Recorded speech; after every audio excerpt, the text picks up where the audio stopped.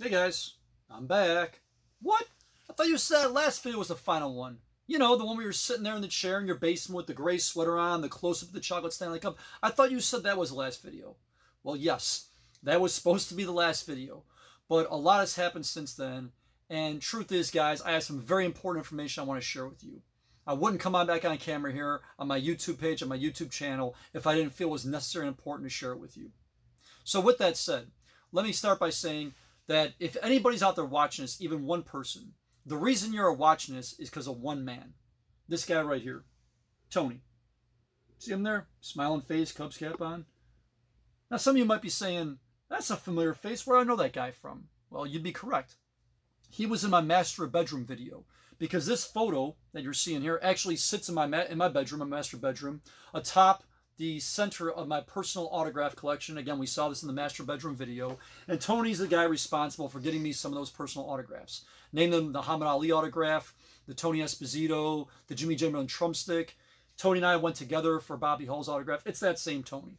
He's the reason why any of you are viewing this on YouTube. Because if it wasn't for Tony, quite frankly, you would have to either come to my home to see this collection, or I'd be telling you now, explaining to you now, how my video, my YouTube collection video, is just languishing and headed for the video graveyard. No, this guy's responsible for getting it up on YouTube. He is.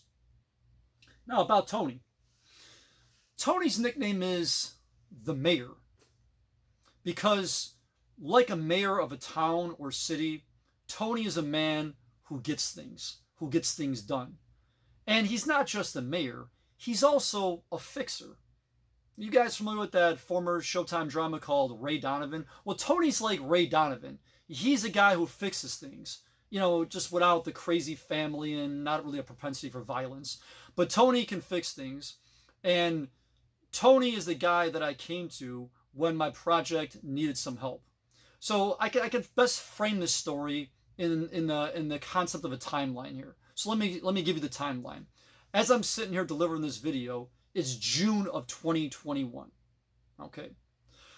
The genesis of this YouTube collection video began in spring of 2020. And it was actually the idea of my wife. She suggested that I make a collection video of my entire collection and put it on YouTube. And that was in like late March of 2020.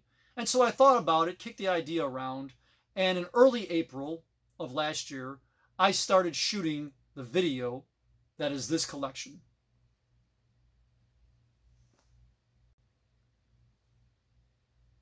So I agreed to the idea of shooting the video of my collection, and I began with the very first film footage was in April. It was around earlier mid-April of 2020. And actually, my wife was the one shooting all the original footage. So in that initial intro video, where you see me upstairs delivering my intro of what's everything's in my collection, what you're going to see, and then in the living room with the Funkos, and into the master bedroom with the autographs and the sports figures, then into Showroom A, yeah, that's my wife. She's the one doing all the camera work, and I'm just talking on camera and showing you things. And so by the time we get to Showroom A with the sports figs and the other action figures and die-cast, my wife has pretty much had enough. And she kind of passes the torch on to me, mostly because of my Stanley Kubrick-like approach to making this video and demeanor.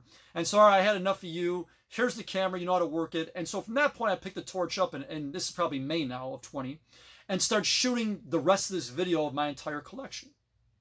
And I shoot video all the way until about mid-November of 2020. So we're into fall of 20 now, when I shoot my last videos right here in the basement, right in this area that you see. And in those videos, you recall, the last two videos, I tell you about how now I'm done shooting everything, showing you my collection, and now this guy, Rocky. Yes, Rocky with that really impressive collection of life-size horror film icon likenesses and statues. Yeah, that same Rocky. He was going to be the one to bring all my footage to YouTube, like my AV tech guy. That was the intention back in November. That was the goal. So now Rocky signs on to do this in November, and from November to December, Rocky and I kind of collaborate and start laying out the framework for how we're going to bring this to YouTube. So Rocky kind of gets the ball rolling and lays down the very framework and foundation. But in January of 2021, Rocky informs me that he's got to back out of the project, that he can no longer be my guy, the guy I talked about bringing this to YouTube. And I completely understood. You know, I appreciate all of Rocky's contributions to this, and it was just unfortunate, but Rocky had to pull out of the project. And so now it's January, and so let's do the timeline. That's 6 months ago, because we're in June now. It's January, and I have all this raw footage, and yet I have no way to get it to YouTube. Because as far as me, my son calls me a boomer. I am in no way tech savvy. I don't do videos or social media or any of this stuff. I have very rudimentary skills with tech. So I'm going to need somebody to bring this to YouTube, essentially. And then there's no way I'm going to be able to teach myself. No, it's not going to happen. So I'm going to need a guy to take Rocky's place in this project.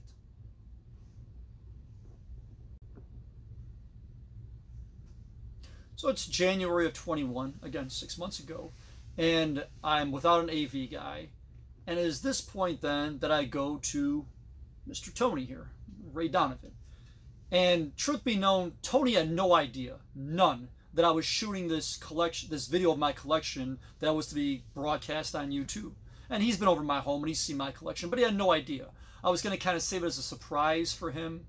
But now I have to go to him and inform him of my project and more or less ask him, so Tony, do you know of a guy? Because when you go to Tony, it's, do you know of a guy that can slide into Rocky's place? And here's what happened. He backed out.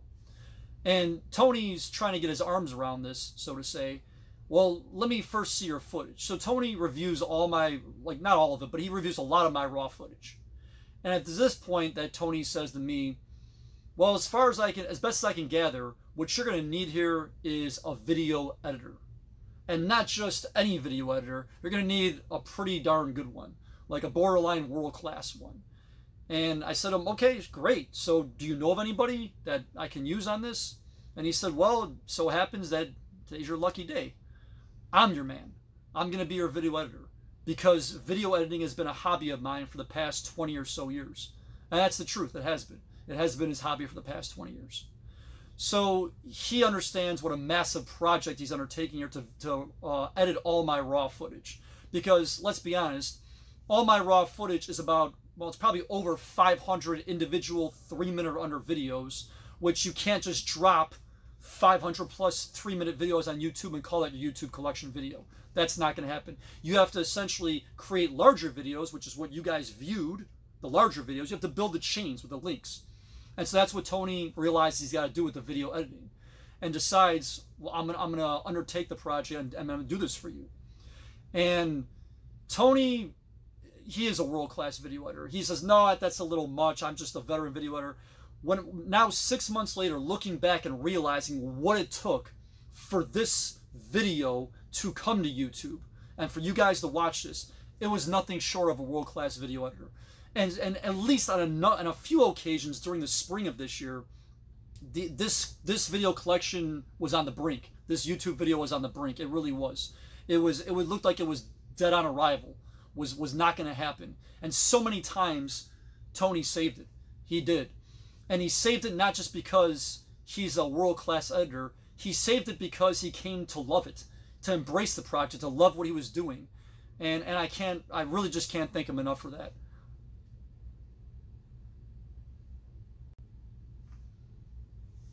And so when I say on the brink, my YouTube video collection was on the brink at a few different junctures this past spring. Let me just clarify to my viewing audience what I mean by that. I did a system update on my device, a seemingly innocuous system update, because typically that's what your phone wants you to do. Not knowing when I did it, that system updates can cause videos in your cloud to corrupt or to inexplicably drop out altogether. I didn't know that. And so one of the videos that got corrupted is maybe the single most important video in this whole long, what is this, a 17-hour video now? 17-hour long video. And that's the intro to my basement video. When I come down the stairs and you guys in my viewing audience there see my basement for the first time, that was one of the videos that got corrupted. And Tony, through sheer skill and willpower, pulled that video out of the fire, as well as a couple others. And he was able to retrieve them. And all I had to do was get a text from Tony saying, it's handled. And that's all I needed to hear from him. And then also too, there was other problems with the app we're using to build these longer videos. I don't think was quite designed or made for a 17-hour long YouTube video. And so there was frequent problems with that would frustrate Tony. He'd be up till 1:30 in the morning with this maddening app, but yet he wouldn't give up. He kept doggedly stringing these videos together. And so, again, going back to the timeline, he begins this in about late January of this year in 21, and he concludes the video editing in May. So it takes him 5 months to perform all the necessary video editing. So he ended the video editing just last month because we're in June now, okay? And now the video is ready to be put up for on YouTube for viewing. So once again, it wouldn't be here for viewing, and you guys wouldn't be watching this if it wasn't for this guy right here, Tony.